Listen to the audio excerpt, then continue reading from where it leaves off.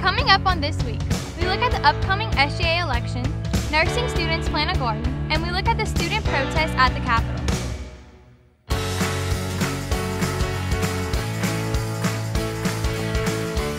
Welcome to This Week at LSU Eunice. I'm Michaela. Student government elections are coming up, and Trevante takes a look.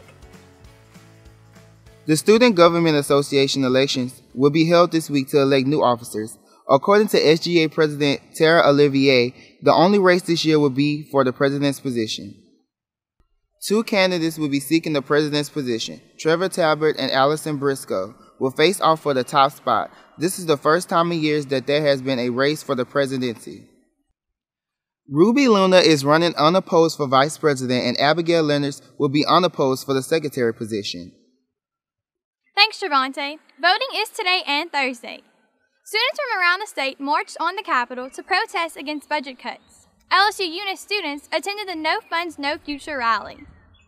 Students from all universities gathered together on the steps of the Capitol building to raise their voice and let legislators know that without adequately funding higher education, there will be no future for them in the state.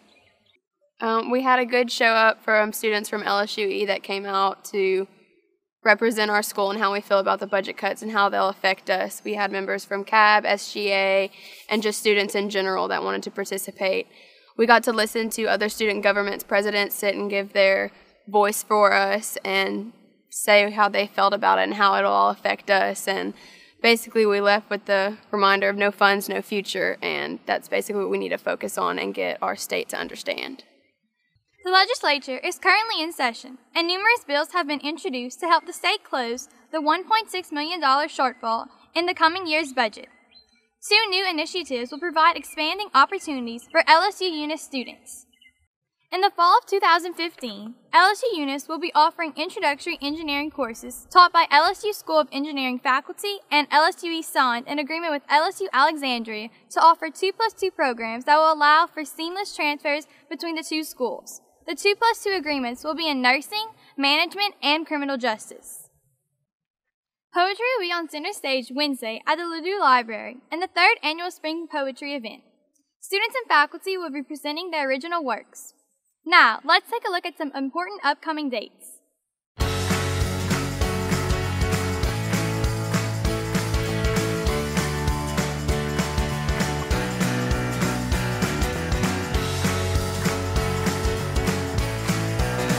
I'm F. King Alexander, president of LSU. LSU is vital to the state of Louisiana. In fact, LSU is the most vital higher education institution to the state. And LSU Eunice is vital to its region, it's vital to its communities, and it's vital to the 2,700 students that go there. We are committed to ensuring that LSU Eunice grows and expands as it goes forward in the future. Word has it that this budget cut is coming. We are working to mitigate that as much as possible, and we'll keep you posted on what happens as the budget moves forward. But we are as committed to LSU Eunice as we've ever been as a university, just as we're committed to the entire state of Louisiana.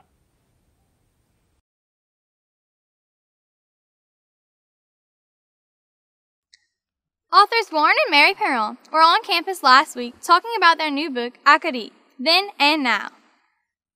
The pressure for the deportation, surprisingly, didn't come from London. That's what we think about the redcoats when you read Evangeline. And you look at cursory histories, it talks about the redcoats in London. It all came from Boston, Massachusetts. It was that competition, that fear of Catholicism, the fear that the population was doubling up north and not south, that Acadie was much closer to Europe than Boston. And so there was a Judge Belcher there who was one of the ringleaders with Lawrence, and they had planned this scheme, and it's called Great and Noble Scheme, to rid North America of the Papist French forever. It was the first ethnic cleansing in North America.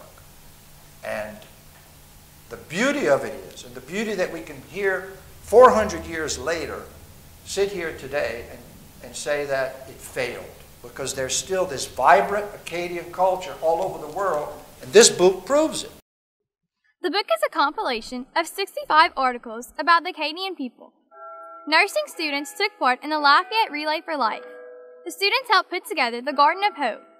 The garden was used as a symbol of hope for cancer survivors and those currently battling the disease. That's it for this week at LSU Eunice.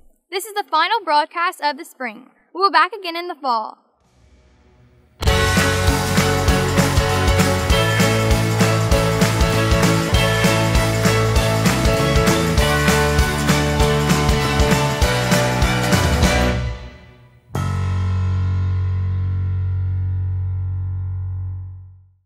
Thank you.